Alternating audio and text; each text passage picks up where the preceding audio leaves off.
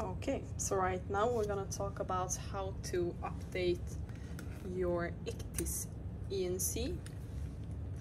So the one I'm using, or that we're using on board this ship, is Sam Electronic ECDIS Platinum. So first thing, you want to make sure that you have your new updates. You receive them every Thursday. And our provider is Navtor.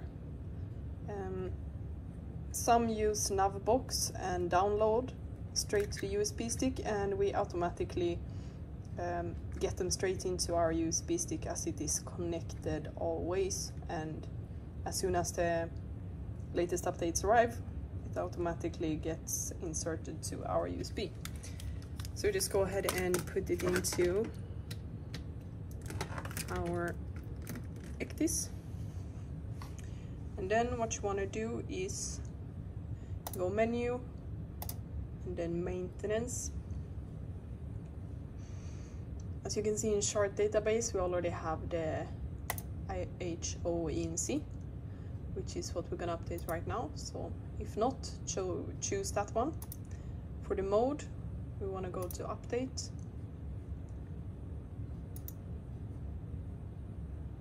and usually you get the IHO ENC protocol, which is showing the latest analyze of your ECDIS. So for ours, actually it is stating that I already done this week's update, but to show how you do it. Okay, so the first thing you want to do is that you want to install and update the permits. And we want to choose our navstick. Usually you straight away get the path, but if you don't, you can find it in on your USB stick. You go to info. For us, you go to Navtor, permits, ECDIS 1, choose the permit text, select, and then you press start.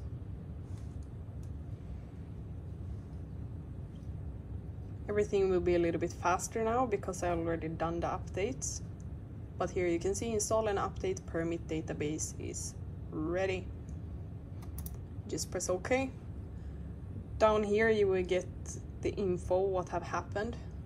Now it shows 0 on added and replaced and rejected because it's already done.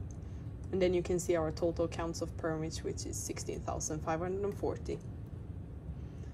What you want to do after this is that you want to change your function. You want to update the ENC database, which means that you will update all your cells.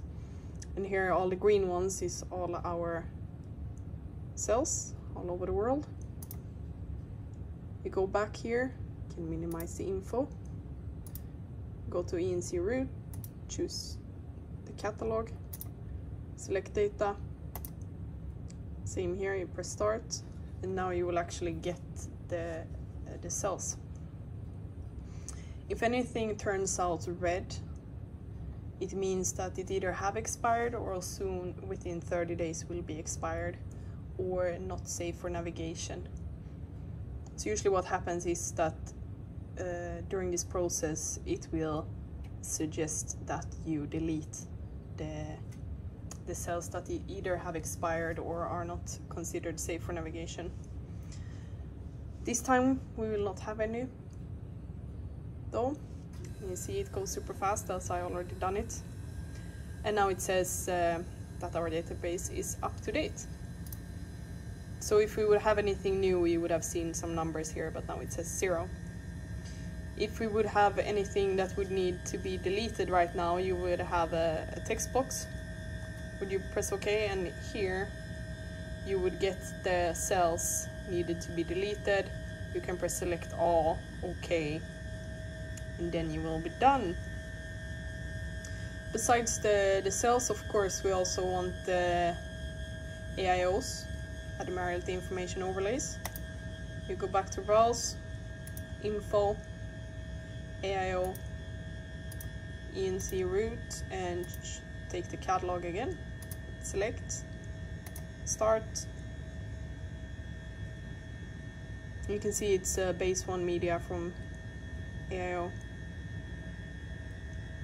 week 29.